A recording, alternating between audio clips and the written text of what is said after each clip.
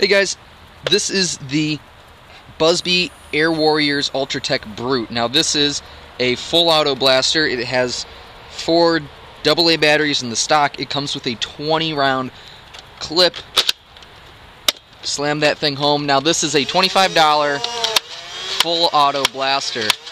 Now ranges aren't particularly amazing yet, but just throwing some extra LiPo batteries in there should really increase the power of this thing. Now you can see it has a dual stage trigger, and the pusher mechanism seems to be semi-similar to a Rapid Strike, as exposed flywheels.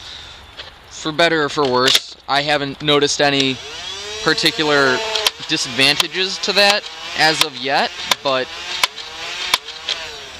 this blaster for $25 I think is well worth it. It doesn't have any real noticeable locks, as you can see. Still functions even without a clip in it.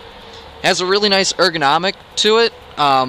This large portion of the shell, I assume, houses the pusher mechanism, but even the flywheel cage right here isn't all that pronounced.